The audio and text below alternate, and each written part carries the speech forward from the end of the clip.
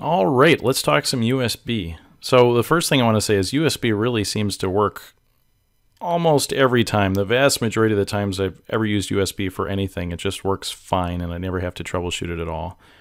So first I'm going to I'll talk about some of the basic things I would normally do to troubleshoot USB when it has nothing to do with a virtual machine, because those are still valid. Check to make sure that it's plugged in. Again, check to make sure that if there's a light, it's on or blinking or whatever you'd expect.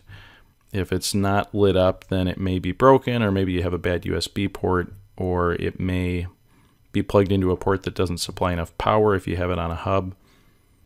It always makes things a little bit easier for troubleshooting purposes if you're not using a hub, if you just plug it directly into whatever computer you're using. The next thing to check is, does it make a sound when you plug it in? So I'm going to plug in something here, and I'm inside my virtual machine right now. Hear that? Okay, and it even shows an autoplay. So this is showing to me that it does actually work, that my device should work. It recognized, it's happy. I'm going to close that. The next thing that I would check, if that happened or if I got a little warning message because it didn't like something, I would go to the device manager.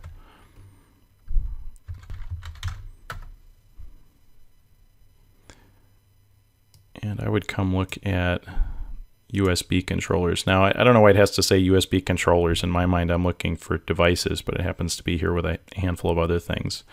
This is the piece that I just plugged in, the USB composite device. Now, if it had a yellow triangle here or some other indicator that there was something wrong, this would be the place I'd find that something that's wrong. And usually it's a driver issue. So I can double click on this and I can see what kind of driver it's got on it right now. This is using a really old driver, but since it's just a USB drive, it's you know, this hasn't changed much in a long time unless you're going to USB 3. So this should be just fine. I could have it update the driver or uninstall and reinstall or disable all normal troubleshooting steps if things are weird. I cancel out of that. Now, again, I'm in the virtual machine right now, so this is all very normal operating system things to check. If I plug it in and it doesn't look like the virtual machine sees it here, and I heard the ding when I plugged it in, it's got a light on, everything seems like it's working from the USB device's perspective, I'm going to go up here and go to VM and removable devices and see if it's connected to the virtual machine or not. And in this case, this mass storage device, it is connected to the virtual machine. It's got the checkbox next to it. That's how I can tell. And it gives me the option to disconnect it from the virtual machine, connect it to the host. Now, if I were looking at this here, this is another mass storage device. This is not connected to the virtual machine right now, but I could choose to connect it, which disconnects it from the host. So if the host is using it, you know, be careful with that. Now, if you've checked all of this and everything looks good and you're still having issues, I've only come across this once where I was trying to plug into a PLC that used USB for configuration and programming. And this is the only time I've ever had an issue with USB that wasn't solvable by normal means. I had to use what VMware calls a USB quirk.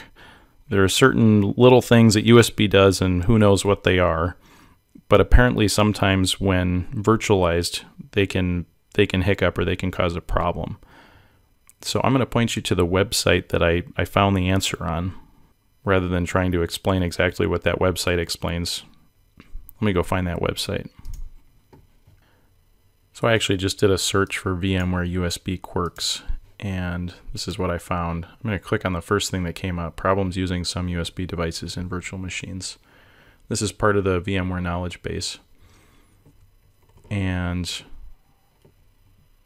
oh, that's a good thing to mention, by the way. Sometimes USB 3 devices don't work on older operating systems just because of driver support, so keep that in mind. I'm going to find the thing here where it talks about quirks. Okay, so you can add a quirk in the way that Workstation approaches these virtual USB devices, or these connections with real USB devices. And this section right here is what fixed it for me. There's a configuration file somewhere in the virtual machine folder, and it's just a plain text file, and you can add things that look like this.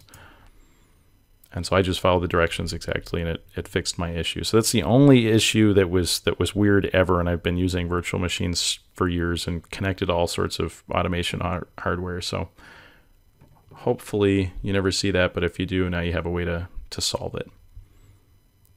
Oh, as a side note, if you are using USB 3 device and you need to connect it to an older virtual machine that doesn't have the driver support for it, something like an old Windows XP, something that's officially not supported anymore, you can actually just connect that to your host. If it's a storage device, you can connect it to your host and use a shared folder to still get access to that drive.